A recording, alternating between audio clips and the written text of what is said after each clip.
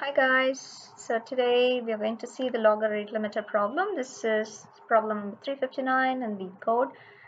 So the problem says that you have to design a logger system that receives a stream of messages along with its timestamps. Each message should be printed if and only if it is not printed in the last 10 seconds. Okay.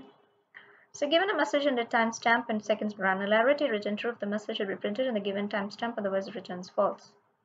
It's possible that several messages arrive roughly at the same time. So if you see, there is a method called boolean should print message, which takes in a timestamp and a message. And if you see the description above it, it says like returns true if the message should be printed in the given timestamp, otherwise it should return false. So if this method returns false, then the message will not be printed. The timestamp is in seconds granularity. And if you see down, your logger object will be instantiated and called as such. Logger object equal to new logger, and then boolean param underscore 1 equal to object or should print message of timestamp comma message. So this method is called. Okay. Let's see the example quickly. So logger equal to new logger. So logger dot should print message 1 comma foo is the message if you're seeing it for the first time. So it is going to return true. And then we're seeing a message bar at 2, and bar is a message that we have not seen earlier. We have seen only foo, so we'll return true. And then we're seeing the foo message at timestamp 3, but then the previous timestamp was 1, so 3 minus 2 is definitely not greater than or equal to 10, right? So which means we should return false, instructing the system not to print this message.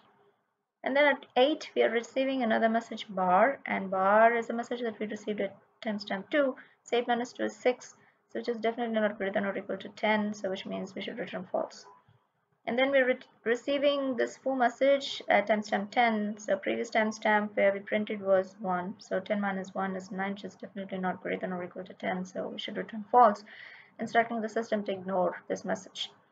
And then we're receiving foo again at timestamp 11, which means that we have received it at 1, and 11 minus 1 is 10, which is greater than or equal to 10, which means we can safely print this message because the timestamp duration is exceeded 10 seconds. Okay. So this is a very simple problem. So you can have a hash map or dictionary which takes in the message and the timestamp. So if you're seeing the message again, right, we can retrieve the old timestamp and basically calculate the difference between the old timestamp and the current timestamp and see if it is greater than or equal to 10 seconds. If so, we'll print the message, otherwise we'll ignore the message. It'll basically return false. And if you're seeing the message the first time, then you're going to print the message and put it in the hash map.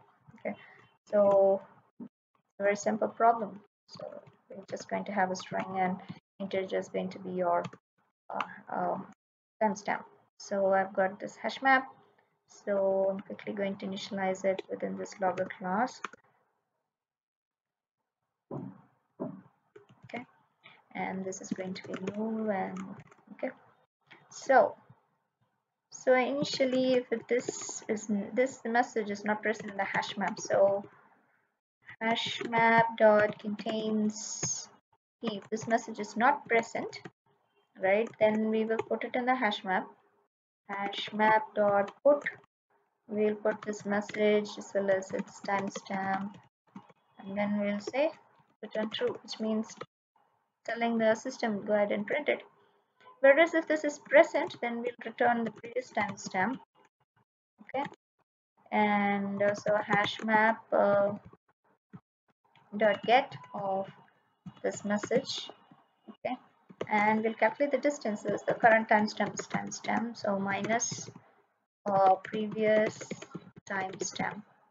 Okay, if this is greater than or equal to 10, then we can update the hash map. So basically do the same thing, update the hash map with the current timestamp, and otherwise we're just going to return false, which means don't print it.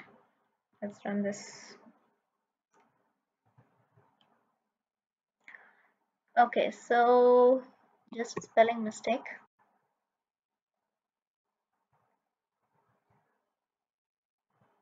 Again, a spelling mistake. Sorry, guys. Yeah, it's accepted. Let's go ahead and submit it.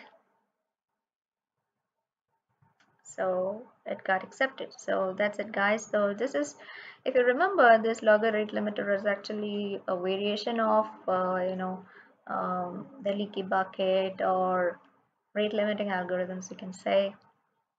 Um, so, and interested viewers can explore about rate limiting and the other leaky bucket and sliding window and sliding log and other related algorithms in this regard. But this is a very simple example where you can use the hash map related data structure to basically ignore messages which have arrived within a particular timestamp. Thanks guys, bye.